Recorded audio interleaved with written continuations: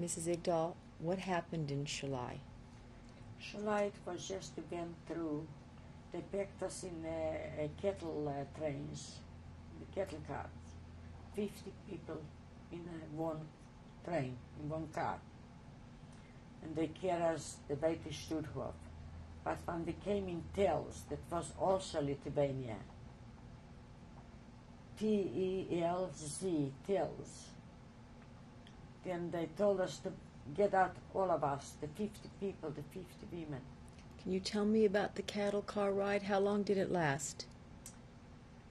It lasted, I believe, a couple of days until we got to Stutthof. Can you describe what that was like for you? It was awful bad, packed up. We didn't have water. We didn't have where to get out. It was just screaming and hollering and crying. But once they came to our car and they opened up the door and they asked us, all of us, to come out. We came out. They carried us to a place. It looked like a big store with big windows like you got here, cars in the windows. They asked us to undress. What was in the window? A big window. A big room, a big window. Like here in America, they keep the cars in. Keeping cars in? Right. They asked us to undress, to strip off all the clothes. We thought they were going to shoot us. We stripped off all the clothes. And then filled up of people, German and Lithuanian, looking at us through the windows. We were not ashamed. Let them be ashamed what they're doing to us. Then they told us in a few minutes to get dressed again. They took us back to the cattle car. And then they rolled us to Stutthof. Do you know why they did that? No, to the day we don't know why. It was just a joke.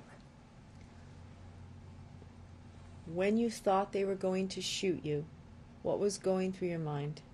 Nothing. We want to end it up. We knew sooner or later we will be in the same place anyway. We didn't believe that they will leave one Jew. We didn't believe that. Maybe some will survive. It will be a miracle. And it was a miracle that some survived. Were you praying as you were taking off your clothes? Very much. Not praying. All the people, the screaming and the crying, it was too bad, too terrible. So they put you back into the cattle car? Right. Were you able to sleep in the cattle car? No, it wasn't be able to because we was one on top of the other. What happened next? Just pushed together. Where did they take you? And we traveled the whole day. It came to the dark. They traveled in a place between wood. I don't know where that was. In the beginning we didn't know. After then we knew it Stutthof. And from one side the woods, from the other side the woods, but the shooting was terrible. They unloaded us. I don't know how to call in here. What do you call when you have to unload a car with coal in the small wagons? The small the cars, I don't know. Then load the coal, and it's such a small little wagons what it rolls on the like a train. And they packed the people to 3 to 4 with all the stuff what they still had left. Very little. They brought us to a place. It was awful huge, awful huge. When we got in there, it was already thousands and thousands of people. Everybody laying on the floor with the packages for the head, and we too. We stood through the night. If you want to go to a toilet, it wasn't toilets. It was in the same big room was a big hall, and everybody had to go around the hall. A child or a man or a woman, it doesn't matter where, or an old person. If you fell in, it was all right. If you got out, you were all right too. It was awful filthy and awful dirty. On tomorrow morning, they say the men threat on. He says the men should come out, and the children and the old men. Everybody should come out from the men part. Everybody came to the places where they told them to come, to the end of the building. And they took away the men. Where they took away the men, we didn't know it. After them it came the line to take the women. They called us. They told us they have to take us to an Entlausung first. They brought us to a place. When we got in, they told us to drop the bags the first room. We dropped it. Who's they? The SS people. Were there any women? SS women? It was women and men. We have to drop everything. We have to stay at the hands like that. We have to undress. We undressed. The second room, when they sent us in, they told us to go like you're going here to get exams from a doctor. They had to examine if you hide something in the body. Who examined you? The same thing, the men and the women. Did a man or a woman examine you? A man. A SS man with the big dogs. And then they told us to get in the third room. What was that like? How did he treat you? What did he say to you? Nothing. We didn't have nothing what to talk. We were just like animals. We knew that's the end because what else they going to do with us? Then when we got in the third room, it was awful filthy, awful rusty, a little bit water. Just a spray with water, and out. We got out the doors. That's where the scary part came. We saw so many shoes, mountains, so much clothes, mountains with clothes. Each one stood women.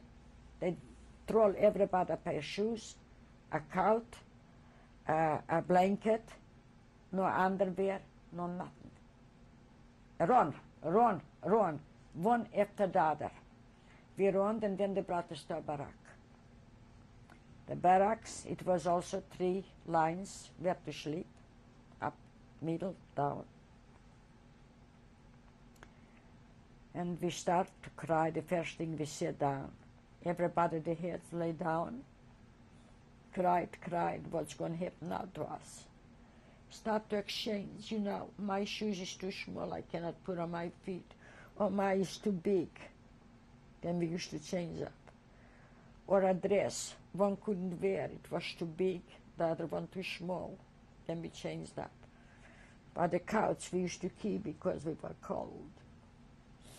And the same thing, the blankets we kept. The same day, when they took out all the women to line up in lines, we saw already in another lot the men, but we couldn't recognize them. They were already in stripes, gray suits with a stripe like a blue one, and the same thing, round caps like the French people, the military were around head. Then one says to me, there is Israel. Then I could hear him only screaming, Riva, wait for me, but I didn't saw him anymore. They carried the men to Dachau. The children they took away, the old people they took away, and then they sent us to our barracks. And we had to stay for days. It took 7 days until they sent us for work. In and out, early in the morning out from the barracks. We used to stay in the hot sun, couldn't stand up on our feet, couldn't bend, couldn't go to the toilet. If they want to urinate, you had to urinate on yourself. Didn't have nothing to clean up. If a girl had a menstruation, it was too terrible. We used to dig with our feet. We could see pictures, we could see hair in the ground, in the sand, but we are not allowed to pick up. From? But we used to stay outdoors. But the hair and the pictures was from whom? From other people. Who had worked in the camp? Who was already killed. That was our mind, and that's what we figured out. About what date? Where are we about now in time? That was already by end of 44, because from there we went already in the rest camps. But when we passed by one couple barracks, and when we saw trucks are carrying out people, just sticks, we could only recognize it was a head, and it had feet, one kept for the feet. One kept for the head, and they throw in the trucks. They were dead? There was already dead people. Were they from that your called, camp? And that called the hospital. Now that was in Studhof. And we stood outdoors. But it was a few barracks from us. A couple of doors from us. But we could see that. Because we stood with the face in this side. When we would stay with the face that side, we couldn't see it. But when we stood like that and looked, and when we saw the trucks coming in and gone to the barracks where they called the hospital, it was not a hospital. It was just a couple barracks. And when they took out dead people, just skeletons. Do you know what they did with their bodies? No, we don't know nothing. We don't know nothing. We were not allowed to talk. We were not allowed to say nothing. And then one day they came and they started to take people to work. 300 here, 400 there. We were glad already to get out. Then they carried us in the hot sun to dig the trenches for the soldiers. And that was our work until the day when it came the dead march. Do you know about how much you weighed at this point? We weighed about 70 pounds a piece, 75 pounds a piece, not anymore. We were very skinny, very filthy. I had to cut down my plates because the lice used to eat us up. We used to sleep in the cardboard around huts, 50 women on straw, one on top of the other, round and round, one on top of the other. And the lice used to go from one to the other, terrible, on the arms, everywhere, everywhere. Red, the whole body red. Some used to get up in the morning, some when we tried to wake him up, shake him, come on. We got to go to work. You couldn't even wake him up, they were dead. And you had to leave him out there. When we used to come back, we didn't find him anymore. And so we made through the concentration, the Studhof. Even I got a girlfriend in San Francisco. She lived, she says, if not I, she wouldn't ever leave. Golda Russian. What's her last name? Rasin. Raisin. And why did Golda. Golda. And how did you help her to live? How I helped her, what we could do, one for the other we did. And when she met my husband, it was the first time in the Washington when they opened up the Holocaust. I couldn't go, my sister was sick after her. The Holocaust Museum? Yeah, my husband went. And when she found the Igdalskis, they lived together in the same place. And when she saw Irving, they didn't know what to do one with the other. And I had made up the mind to go with her together and to see the Holocaust in 1992, I believe. But at the time my husband took sick. She went with my daughter Frida. She came to Washington. You said that then they came to take you out for the death march. Right. At the time, where did you think you were going? We thought they carried us to kill somewhere because we knew that we were not going to work. They added on more and more and more groups. They rushing us, they screaming at us, they're awful mad. We could hear airplanes over our heads. And they told us, if one will turn around, there they got shot. I went out with two sister-in-laws and my sister. But the two sister-in-laws, one they shot, and one escaped, but she went out to Ella a little bit, and they shot her anyway. And we got until the evening. In the evening, when we came to a big barn and a big restaurant, and they tried to keep the people together because they scared the people will escape, then they rushed everybody in the barn. But so many they pushed in, it wasn't place for the rest little bit people. And we but crying and thinking we don't have a place where to get in. We saw a little barn. It's opened the door. Who's we? I, my sister, and 4 more girls. Which sister? my sister Ann, what is here, lives in a Burg, but lives on 158 Toll Street. We got in the barn, we saw a ladder, we got up on top. We got up in the hay, we pulled up the ladder, and we said, from here we're not going nowhere. Life or dead. Like that we will stay here. Nowhere we going anymore. We didn't go. We laid up there. It was very cold. It was winter, January. January is already in our place very cold, deep snow. But walking the snow was stuck on the shoes, on the clocks. You had to cut them up, and go quick. Another way you would be sad. We laid up there for 4 days, and after them, one day, we had on the bottom, it came in German people. They want to put up for themselves a place. Then they start to talk, we can speak German, we can understand German. You Then could they- understand Oh, German. sure. And whom did you My think hu- they were running from? Whom were they hiding from in your mind? They didn't hide nowhere. They want to put up a location to have closet for their military people. They were talking, they're going up upstairs, they will take up straw for the horses to put on the bottom, and their plans, everything, they were talking what they're going to do, how they're going to put up the stage and everything. In the meantime, with one came in, a higher rank, and he said they have to leave. They have to leave quick. Gleich müssen wir rausgehen, gleich. Then we were happy to hear that kind of words. Then they will not reach upstairs. And we thought, we were so weak. All the 6 days what we were up there, we lived only from the candle, what it used to, from the roof. The water used to leak, and it forms an icicle, like you say, like a candle. We used to break up.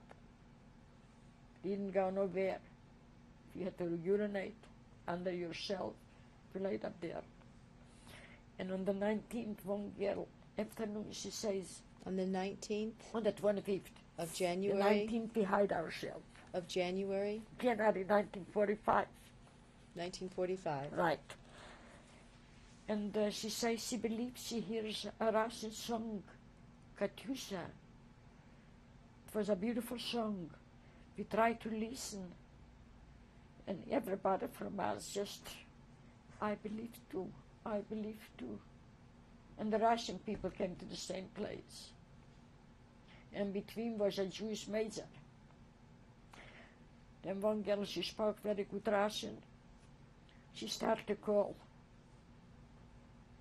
They took something to get up there, and they got up and they took us up all the 6. We waited 60, 65 pounds apiece, not anymore. The So- Russian soldiers climbed up on the barn Right. and carried you 6 Carried girls down. out, How and they- did you know the major was Jewish? He told us after that. He was so good. He was so good, he was good like gold. Tell me what he said. He took us in.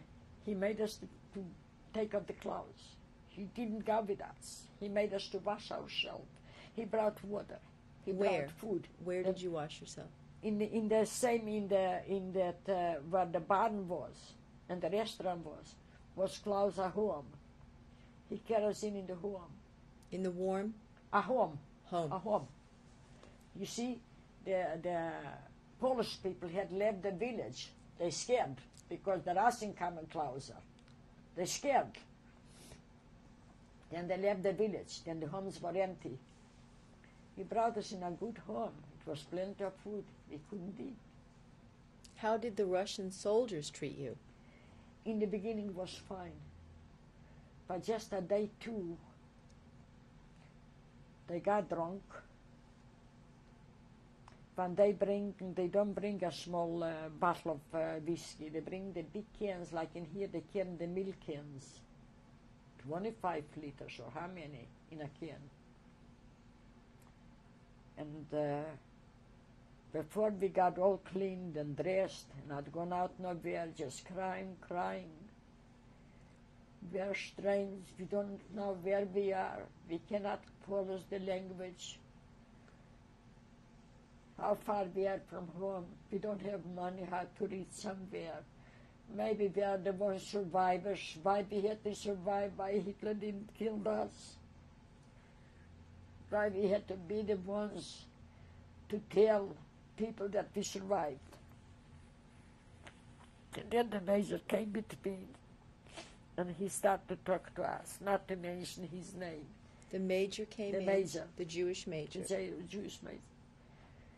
He told you not to mention his name? Not to mention that he's Jews. So his Russian soldiers did not know. Not now. What did But the- he did so many good things. He brought in clothes, he brought in food. He made everybody to wash off. He looked after us that everybody should eat. He told the soldiers they should look after us to eat, to drink. And in a few days he had to leave. when the Russian soldiers got drunk, how did they In the treat morning, you girls? one evening, one girl overheard that tomorrow they're going to have a party. They're going to take each girl and they will make them drunk and they will sleep with them. Then before they came from the work, all 6 of us, we got in another barn. It was awful huge up there. I bet my life there was plenty German hiding up there too. Cows, chickens, pigs, horses, all the screaming with no food. We hide up there. And after them, we stood up the whole night up there and we looked through our little windows. On tomorrow morning, when we saw they left with the trucks, with everything, we got him back in the home. Where was the Jewish major when this was The happening? Jewish major had left. Then it came in another group, again soldiers. Then we knew already we have to watch for that kind of soldiers. One moment, Mrs. Igdal. Did the Jewish major ever tell you his name? He told us, but I cannot recall. Do you remember a first name? No. Cannot recall. It came in another group. And the other group, we saw that one got to be, he had a Jewish heart. He cried so much when he saw us. He says, you are the first people, the same thing the major told us. You are the first people we see. We haven't seen a Jewish person. Then after we cried so much, he says, you know, I'm going to tell you something, but please don't repeat. They called me Misha, but my name is Moshe. That means he's a Jewish boy, So another Russian soldier was Jewish. a soldier. We hugged them, we kissed them. We told them, please take us somewhere, take us out from here, because here anyway we are lost. We don't have nothing, we don't have where to go, we don't know no language, nothing. He says, okay, tomorrow morning he will come with a truck. He brought a reporter. He took off all the stores. A reporter. Stores must be in Russia. And he told us to get in all in the truck. And he carried us to Lublin. That is already where the Jewish big cities used to be. What was the name of the city? Lublin. Lublin. When we slept over up there, when tomorrow morning, there was already escapers, Jewish people. They looked around already, escaped from the partisans. Jewish people were already in Lublin. And they start to check around in different places. And must be he knew where to carry us, because he brought us to a place where we could come in contact with other Jewish people. And from there it started up other stories. But he saved our life that he brought us to Jewish people. Did you see any Germans? No. No. So what did you know about your liberation? When Liberation, Consider yourself liberated. We traveled around from one place to the other. The more they send us from Lublin, we went, I believe, to Warsaw. From Warsaw, it had one more people. They sent us, we were in Budapest. From Budapest, I believe it was in Ludus. That was in Hungary. In Hungary, the Jewish people made a kibbutz, like in Israel, a kibbutz. So this is after the war. After the war. You I say want to they make sent short. you. They. Who's they? I make short. When that Misha brought us to people who survived, the dead people had already a hand over us. They gave us already places where to go, how to get to there. One time they put us up long clouds with scarves over the head. They put us on a train. But how did you get well? How did you get food to gain your weight back? How we got food again back the first holiday, Easter, that was in Lublin, when we had a Seder, we had matzah. People used to give us. Jewish people, non-Jewish people? Jewish people from the partisan. It came a lot from the partisan people, not non-Jewish, Jewish people. We didn't need much, a piece of bread. Even a piece of bread and garlic was enough for us a meal. When did you start to think about the rest of your family and where they were? In Grodno, that was also in the Polish places. We said, we're going home. We want to go home. But you had to register to go home. Grodno is Grodno. And we stood up on the walls in the hundreds of people to register to go home. Everybody in another direction. Under the meantime, people who survived already and went home, they came back and they recognized some what were standing to the wall to register to go home. Then they called in Jewish language Kinder, children. We are so glad to see you because a couple recognized from Sharlai, a couple sisters, Ringermacher. They say you survived. You know what they're going to take you? They're going to take you to Siberia. Escape. Getting in the bomb buildings. We will find you. We escaped one by one. All 6 of us. We got in the bomb buildings. I remember I stood up, and in the meantime I took myself time to take out the lies and just to kill the lies. And then people came, they picked us up. They give us a place where to stay. Until we reached from place to place. What people? Jewish people. The ones who came out from the partisans. When they came out, they had their homes. They had their places. We didn't have nothing. And we came to Budapest. There we had a kibbutz. Made up a kibbutz, few hundred people. From Jews from where? From all over. And after the kibbutz, we reached Vienna, Austria. In Vienna, Austria, we went in the Bricha. The Bricha, could you spell that? Yeah. Bricha, B-R-E, to say in this C-H-O. And the Bricha was? Plenty Jewish people. I will show you the pictures. But what kind of organization was it?